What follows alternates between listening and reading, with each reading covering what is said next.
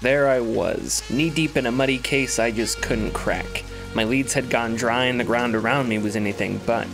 Rain pounded my head like it was teasing me, like it was the answers I needed knocking at a door I just couldn't open. Luckily, I wasn't a real detective. I was playing Blade Runner, developed by Westwood Studios, creators of the famed Command & Conquer series, and released in 1997. Blade Runner is an open-ended point-and-click adventure set against the dank, moody backdrop of Ridley Scott's 1982 science fiction film of the same name. Scott's Blade Runner is one of my favorite movies of all time, and indeed one of the most influential science fiction movies ever made. A thought-provoking, trippy neo-noir mystery that helped popularize the relatively new genre of cyberpunk and whose influence still resides in video games to this day. The world Scott crafts in Blade Runner isn't just chromatically dark, but exhibits a humanity that's societally gorged. Advertisement has become omnipresent, and there's constant reminder that the grass is allegedly greener on planets other than Earth. But it's humanity's latest technological advancement that proves to be its biggest problem: replicants. Androids made to look human but live in slavery. If and when a replicant escapes, it's a Blade Runner's job to hunt them down and retire them, or to put it plainly, kill them. Blade Runner itself is based on Do Androids Dream of Electric Sheep, a 1968 novel by renowned author Philip K. Dick, and in line with most of his writing, Electric Sheep is odd and surreal, exploring themes like entropy, abandonment, and the nature of reality. The opening chapter describes a household machine that gives users a variety of sensations, like a vending machine for emotions. Both the book and movie feature Rick Deckard as their main character, a Blade Runner who is driven, at least in the book, by his desire to own a real animal, something that's become a luxury in a world wallowing in atomic fallout. Westwood's Blade Runner is a faithful video game rendition of the movie, expertly recreating Scott's seductively grim, decaying version of 2019 Los Angeles. Set concurrent to the movie's events, you stroll through dystopian Los Angeles as rookie Blade Runner Ray McCoy, whose latest assignment proves to be one that can make or break his career. As pointed out in the game's manual, Blade Runner is a game of patience. Answers rarely show themselves, and you'll probably need multiple playthroughs in order to get a better understanding of what's happening around you. You run around Los Angeles picking up clues and speaking to witnesses and pedestrians, simultaneously piecing together multiple crimes and figuring out how they're all connected, if at all. Some clues you find will be stored in a pause menu database called the KIA, and other clues and game objectives will only be spoken of and not cataloged, meaning you'll need to either take mental notes or grab a pen and paper to jot some stuff down. Westwood doesn't give you a lot of clear direction. I found myself staring at the clues I'd collected without any idea of what to do next more than a few times. There is an occasional feeling of aimlessness, but it can also feel impressively organic. Running out of leads and chancing upon something new while scanning through old clues can be quite exciting, spurring a great sense of simulated, unpredictable detective work. The farther you get, the more connected Los Angeles becomes, evolving into a quasi-open world that brings with it an element of unpredictability, and unpredictability Westwood takes pretty seriously. Knowing where to go and who to talk to takes some time during your initial playthrough, but that knowledge will make your following playthroughs substantially faster, and it is a game I'd recommend playing through multiple times. The story can be tough to follow, and a second playthrough will help in understanding some larger plot points, possibly leading you to sympathize with a character you didn't before. To keep things relatively fresh, the game not only includes 13 different endings, some of which are pretty tricky to get, but also randomizes various story aspects, like which characters you encounter are human and which are replicant. Before we move further, I would like to mention a certain plot point that Westwood dropped the ball on, an elephant in Westwood's otherwise fantastic room. One of the game's central characters is Lucy, a 14-year-old girl who may or may not be a replicant. At certain points in the game, it pretty strongly points toward McCoy developing a romantic relationship with Lucy, which is obviously terrible. It's really very strange. I'm not sure what Westwood was going for here, but whatever that is, it's not executed well. Moving on, when given the opportunity, you're able to give certain NPCs the Voight-Kampff test, or VK for short. The VK is a personality test that determines whether someone is human or a replicant. It supposedly tests a subject's emotional response to personal questions, these questions ranging from benign to overtly graphic. In both Blade Runner and Electric Sheep, replicants are said to lack empathy, and once Blade Runners discover a hiding replicant, they're authorized to shoot and kill on sight. In Westwood's Blade Runner, you receive bonus money for killing a replicant. Money can't always solve your problems, but it can and will make your job a bit easier. Of course, you'll have to ask yourself how you feel about killing a replicant. Are they as bad as society's made them out to be? Do they actually lack empathy? It's a brilliant conundrum Westwood throws you into, not only mirroring the thematic and philosophical depths of the book and movie, but carving out a space on their own by making the test interactable. Mechanically speaking, it's hard to tell how the VK test actually works. The manual lays out the basics, but the finer details are harder to understand. This is probably a good time to point out that Westwood's Blade Runner isn't available for purchase through any popular online marketplace. To play it, you'll need to find a place that hosts abandonware.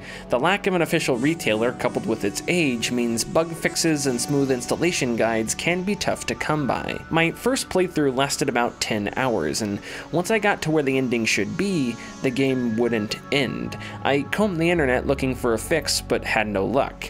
You can find the endings on YouTube, which is how I had to end my adventure, but other issues like figuring out how the Voight-Kampff test worked, I had to figure out for myself. One detail concerning the VK test I didn't catch until I read the manual was that you can rig it to make human subjects test out as replicants, or vice versa, giving you a way to be a very corrupt cop or give a replicant a chance to escape. It only makes it better that Westwood nails Blade Runner's ambience. All the creepy, decrepit nooks of Los Angeles paired with neon signs, perpetual rain, and McCoy's somber narration combine into some great scenes that, even more than 20 years after release, I found immersive enough to stop and absorb.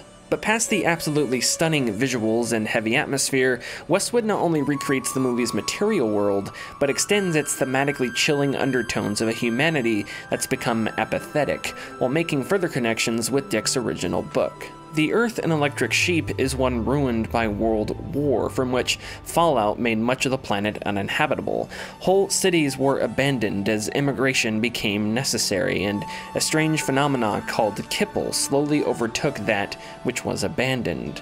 Those who didn't immigrate risked becoming contaminated and labeled as specials, humans that, as Dick writes it, dropped out of history. He ceased, in effect, to be a part of mankind. It's never defined what constitutes a special, but Electric Sheep partly focuses on one in John Isidore, a recurring character whose disposition is pretty close to that of an innocent child, going so far as to help hide replicants from Deckard at one point. How the world came to be a dystopia in Ridley Scott's Blade Runner, by contrast, is left mostly unanswered. Certain things, like kipple, are represented on screen but never explicitly referenced. The character J.F. Sebastian, for instance, acts and talks in the same fashion that John Isidore does. It's clear Isidore was an inspiration behind his character. But while this degradation is an integral plot point in Electric Sheep, the movie doesn't even mention the concept of certain humans losing mental capacity, nor the fact that society consequently deems them lower than human. Scott largely allows the audience to infer for themselves how the world came to be the way it is, and what society and humanity is like. This is part of what makes Scott's Blade Runner so strange. Not only is it based on an already eccentric novel, but its peculiarity stands alone, without much explanation. The first time you watch Blade Runner, you might think the characters don't act like humans would reasonably act in certain situations, but this is because many of the characters in Blade Runner aren't human at all. They're androids, complex machines made to look human, but who are growing and developing their own sensibilities completely foreign to what we'd consider human. Westwood's Blade Runner is no different here. It's strange, it's weird, and perhaps most interestingly, it exists as a cross-section between the book and movie, almost like a halfway point between their differences. While expertly recreating much of the film's world and ambience, Westwood incorporates concepts like kipple, specials, and nuclear war into its dialogue and story. During his last election campaign, Governor Kolvig promised a bold new plan of action to clean up the worst regions of the highly toxic debris that surrounds our city, the so-called kipple. Just how much progress has been made since then? We spoke to the governor just before his weekly meeting with the city council. Our studies have shown that the kipple's effect upon Los Angeles is minor. The radiation and toxic waste is contained in relatively small pockets, all miles distant from the city center. Nevertheless, cleaning things up out there is a worthwhile goal, especially with the thousands of specials living on the city fringes. For now, all I can say is that we're looking at several options, and I'm sure everyone will be pleasantly surprised by our final proposal. About halfway through Electric Sheep, Deckard is arrested while hunting a replicant. To his surprise, he's arrested by a cop he doesn't know and taken to a police station he's never seen. This eventually leads to Deckard having an identity crisis, confused as to whether the reality he remembers is real and if the one he's witnessing is fabricated. Likewise, near the end of Westwood's Blade Runner, McCoy, while interviewing someone suspected of being a replicant, gets arrested by a cop he doesn't know and later interrogated by police that have never heard of him. McCoy is also left with his own identity crisis, openly wondering if he really knows who he is. You wake up one day and find it's all been a dream, or you wake up and discover you've been asleep all the time and the nightmare is real. I didn't know what it was. I didn't know who I was, a cop dangling on the short end of the stick, or a rep whose memory banks had run out. This identity crisis is an audit on the decisions you've made and will make later on in the story. If you're not even sure if you're a replicant, how could you condemn others for the same crime? Most of the endings seem to indicate that McCoy is a replicant no matter what decisions you make, though a few do leave it up to interpretation. Replicant or not, Westwood's decision to openly question McCoy's identity reflects both the book and movie, both of which end leaving readers and viewers wondering if Deckard is a replicant. Who and what Deckard is has been answered kind of in interviews in Blade Runner's sequel, Blade Runner 2049, but again, this was 1997, long before those things saw the light of day. As explained in both the movie and game, replicants only have 4-year lifespans, a concept completely absent in the book. Increasing this lifespan serves as motivation for not only the replicants in the game, but also as the key motivation behind the replicants in the movie. They have a desire to live, and they return to Earth in order to find an extension to the limited lifespan. To get the happiest endings in the game, you'll need to find DNA information that provides the replicants with the tools to possibly extend their lifespan. With the information I'd gotten from Tyrell, and the bits and pieces from his design subcons, maybe, just maybe, we had enough to keep us alive for a while. If you don't find all the DNA, some endings are still happy, but there's a bit of a sadder tone. I hadn't gotten enough of the DNA information to save either of us, so we had a limited amount of time together. We couldn't go back to the city. No doubt our days there were numbered too. So I decided just to drive. What's interesting about this is, at the end of the movie, Roy Batty, replicant and main villain, asks the replicant's creator, Eldon Tyrell, if there is any way to extend the 4-year limit. Tyrell says it isn't possible, though they've tried, and Batty kills him in response. This is contradicted by a few characters in the game, who say there is a way to fix replicant lifespans, and hint Tyrell might have known this, which puts the ending of the movie in a bit of a different light. If Tyrell knew replicants could survive longer, not only was he willing to die to keep his secret, but it makes Batty and the movie's other replicants much more sympathetic characters. All they wanted to do was live. The book and movie don't necessarily avoid discussing whether or not replicants have a right to life, but they don't focus on it either. It's an unspoken discussion. Westwood, on the other hand, makes that question a centerpiece of the game's narrative. There's even a subplot around a civilian activist group that works to have replicants freed from servitude. I got some more questions for you. Lot of people involved in your cause, Spencer? Yes, sir, we're growing fast. As more and more people realize that replicants have cognitive and emotional legitimacy, the Citizens Against Replicant Slavery will spearhead the movement towards... Save the pitch for someone who gives a shit. We're peaceful people, Detective. We live by a code that men like you could never understand. I want to emphasize how much of a shame it is that Westwood's Blade Runner isn't available for standard purchase.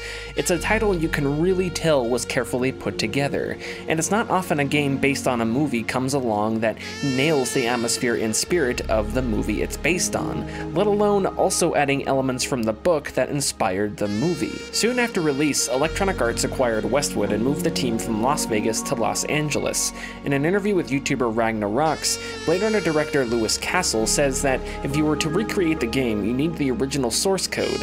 Unfortunately, much of the game's source code was lost in the studio's move to Los Angeles. It's sadly ironic, a game about androids searching for a way to live longer itself wasn't able to live long before becoming abandoned, and that's just too bad.